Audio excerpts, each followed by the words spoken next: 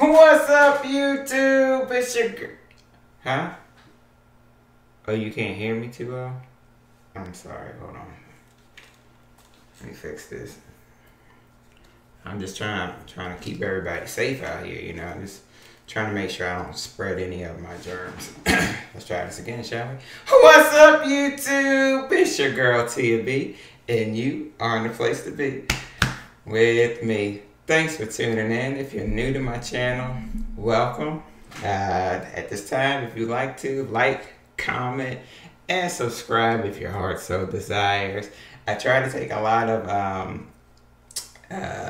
like health information and convey it in a fun way.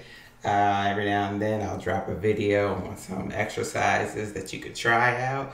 But today we're going to dive into to mask or not to mask, and that is a big question. A lot of people nowadays, I've been seeing a lot of people wearing masks. I've been seeing a lot of people not wearing masks. I will say that even though it seems like things are calmed down, truth be told, we still need to take precautions. CDC is constantly coming out with information, just telling people we need to continue to take this seriously. But what I'm going to do is I'm going to drop the link below so that you can also dive into this information yourself. But my friends at Everyday Health, they don't know it, but yes, they are my friends. My friends at Everyday Health, they send out a email every now and then, well, just about every day, and it's giving information of all sorts and all kinds. So I'm going to recommend that you check them out because they talk about just about everything under the sun when it comes to health. You name it, they have it. And today we're going to talk about, do you really need to wear a mask in the summertime? Oh boy. Now, even though it's getting hot outside and we're all thinking, geez, I can't breathe, it's hot underneath of here, they have a lot of masks that are helpful. I actually have one that has the filters on there. I mainly use for cutting grass. I'll try to drop a picture right here. I actually got it through Amazon, and I'll actually drop the link below as well.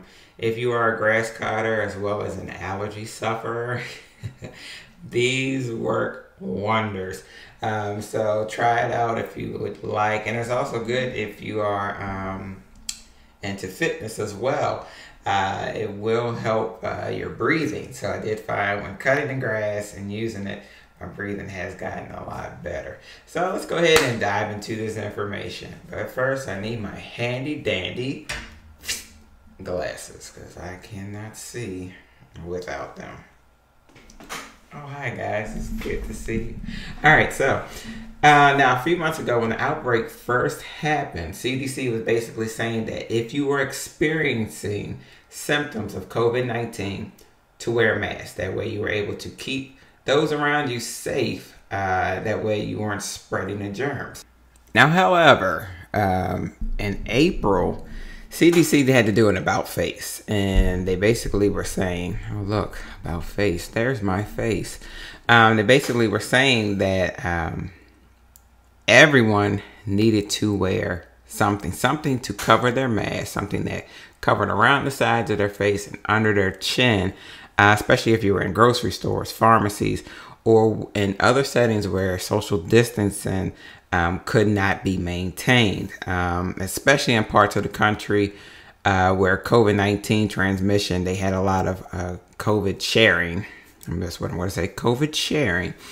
Now, while some people were pushing back saying that, no, you don't have to wear a mask, it caught on pretty quick because people were seeing that if you social distance, if you wore a mask, there was a chance that there could be some type of blocking of sharing the COVID. So even though a lot of policies have shifted rapidly, a lot of people are still unclear.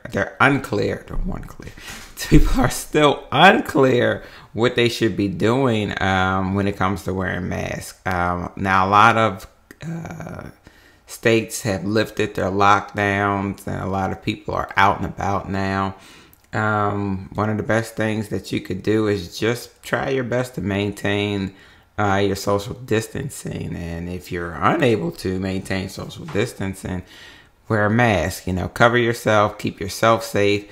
I can guarantee you there's probably plenty of asymptomatic people that's walking around and don't even realize it. And right now they're all like, yes! Did you see that? Let me try it again. Yes! And they're spreading their germs. And if you're not covered, you can easily pick them up. I'm not saying that you can't pick up any type of germs, but especially right now, with this being such a big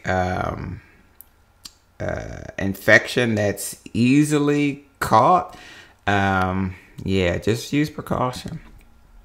So a lot of people want to know is, why did they first say that we didn't need to wear a mask, and then all of a sudden now they're saying that we do need to wear a mask? Now, due to the spread of corona, it became clear that, as I stated earlier, you can be a carrier but not have symptoms of it. A study published, and like I said, I'm reading off of information for everydayhealth.com, but a study published on May 27 by the journal Thorax found that 81% of 128 cruise passengers who tested positive for COVID-19 had no symptoms. So that's pretty creepy. You could be walking past someone and they don't have on a mask, and they are carrying and they do not know. Again, be very cautious. Make sure that you mask up when you are out. Even when I go for walks, I try to be as cautious as possible, because you're going by people and they're all breathing all crazy. So you don't know if they're carriers. You don't even know if you are a carrier. So use as many precautions as possible. So knowing that an asymptomatic person can spread this disease, it changed the whole thought process of wearing masks, because it's so easily shareable. And we don't want to be like a shareable dish from a favorite restaurant. We are not trying to share our germs. So stay masked up. So, am I protected from the coronavirus if I wear a mask? Robert Glattner, he's a doctor at the Department of Emergency, Lenox Hill Hospital in New York City, stresses that the goal of wearing masks is not so much to protect yourself, but it's a safeguard for others around you, especially our older population, those who have chronic medical conditions like heart disease, diabetes, obesity, or even chronic kidney disease. We're also protecting our younger population as well, who may have weaker immune systems. So as a result, wearing a mask, in essence, we are actually covering each other and keeping each other safe.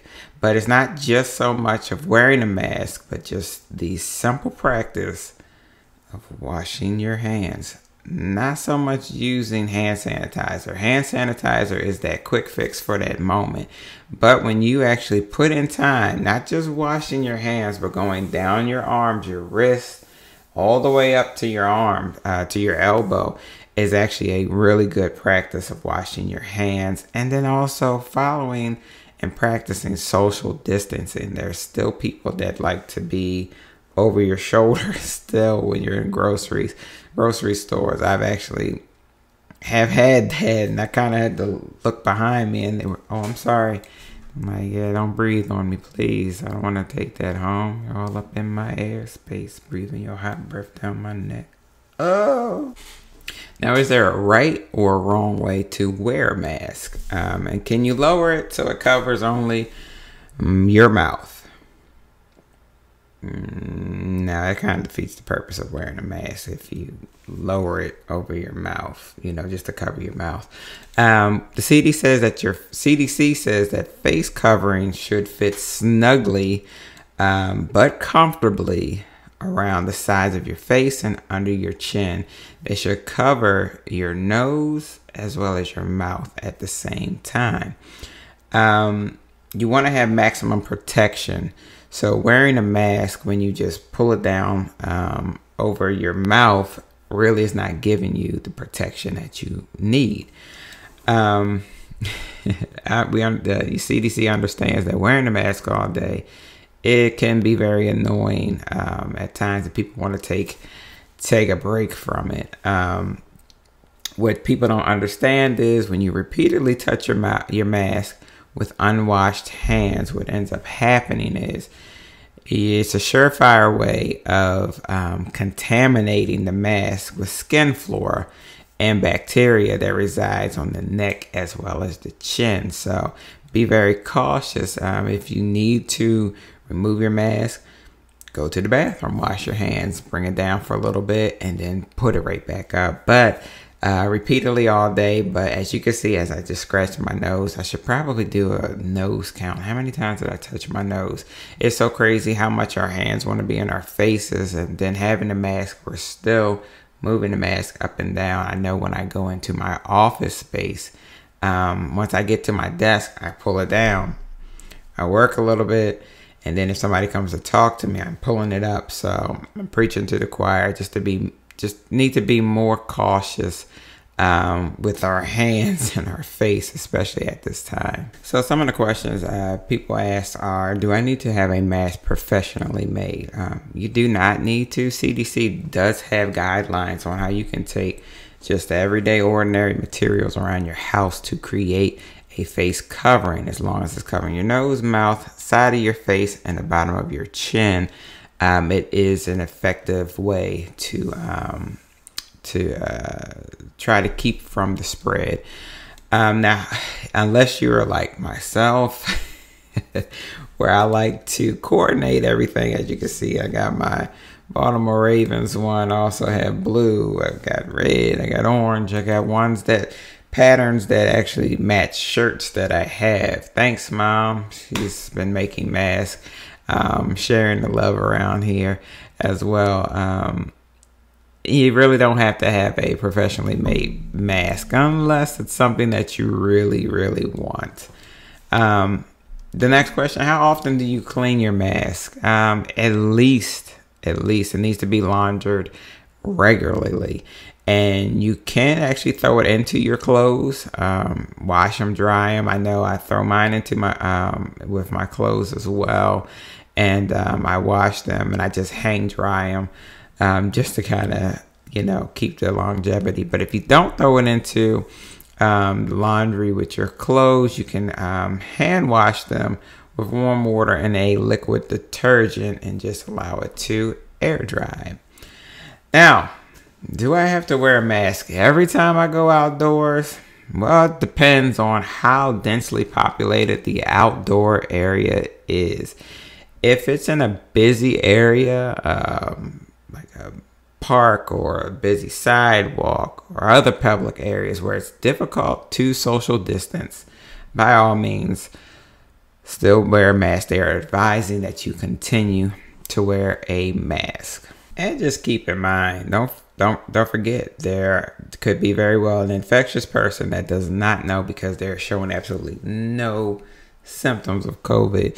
And all it takes is for them to take a phone call and they slide that mask down and germs are just like, and you just so happen to walk into it. So take as many precautions as possible. Now, we are in the months of hot weather and summer and heat.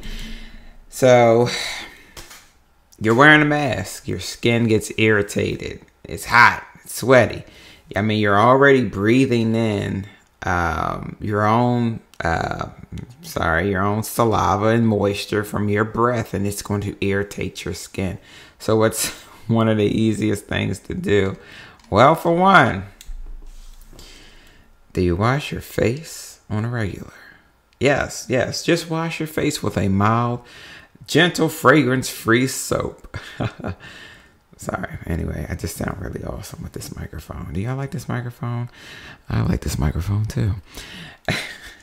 So just wash your face with a fragrance-free soap, just to clear anything off that can help keep any irritation down. Apply a mild moisturizer. Vaseline Intensive Care is a great one. You just put a little bit on your hands and just moisturize your face. Ladies, we like to beat our face before we go out, and we like to look nice. Yeah, you might want to minimize your makeup wearing. What it does is it clogs the pores in your face, which keeps your skin from breathing as much as it needs to. And what ends up essentially can happen is we can cause irritation just from clogging our pores from breathing, and then we're wearing a mask, and that can cause even more irritation. Find a more comfortable mask. I do know a couple of times I've had to adjust the mask. I actually have like an adjuster that I can put in the back for like this string right here is just a little too long, but I had it wearing at work and I had it pressed on my face so tight. It was very annoying. So just find a comfortable mask, something that's going to still give you that coverage, that protection, but will allow your skin to still be able to breathe. And then wear fabric that's not irritating. Find something that's not going to, they're going to be a little softer on the skin and not so much of a rough fabric on the inside. And also, because some people are concerned with, but I may end up with a face mask suntan. Look, just as you wash your face, you can very well moisturize your face with a SPF 30, which will help you to maintain a beautiful tan during the summer. And you won't have your little, well, be walking around looking like little bears, man. Little bear face. Might look cute, I don't know. Now, social media has put out there that wearing face coverings can interfere with breathing and may even be dangerous. They are saying that despite the rumors, face coverings for adults are safe to wear. Remember, we are doing safeguarding not just ourselves, but others around us. And if you have family members that are high risk, we are trying to keep them safe as well by making sure we don't bring home the spread of germs to them. Now, the CDC does warn that children under the age of 2, that if you put a mask on them, that children under the age of 2 could very well suffocate from wearing a mask and may even choke on the mask. So be very careful when you have young kids out. Just being aware of, if you put a mask on them, that is your choice, your decision, but be very cautious and be very attentive to them to make sure that they are well. One of the practices that I use, I have older parents that live with me. Right now, my mother is actually, she had cancer removed about 3 weeks ago. This is her 3rd time around, and she's going to be starting radiation, which means immune system will be dropping. I have younger children as well in my home. My husband has pre-existing health issues as well. So one of my practices that I do is when I come home, I don't really talk to no one. I just wave. I go right upstairs. I take everything off, throw it into the dirty clothes. I take a shower from head to toe. Throughout the day, I'm washing my hands continually. Make sure, our phones, we use our phones so much. Spray with a little Lysol. It's not going to hurt it. Just spray it and wipe it down. Use as many precautions and cleaning practices as possible. It's crazy to say that there are a lot of funky people out there. I'm just going to be real for a moment, because all of the soap, hand washing soap, was gone for months. And it's like, wow, bleach gone for months. So let's start practicing being more clean. Let's start practicing washing our hands more, so that we can take this spread of this virus and kind of bring it down a little bit until they can figure out what they're going to do as far as finding a cure for it or a vaccine. So I hope that you enjoyed this and that you got as much information out of it as I did. Make sure that you go check out everydayhealth.com. Like I said, they have everything under the sun. That they have articles on. Some of the emails come in and I'm looking at it like, what? I didn't know. Oh, okay. So check them out. Subscribe to the newsletter. I'm telling you, you'll get a lot of information. You'll learn a lot. I'll make sure that I drop their link below. Hope that you enjoyed this video. Until next time, it's your girl Tia B. The health with it.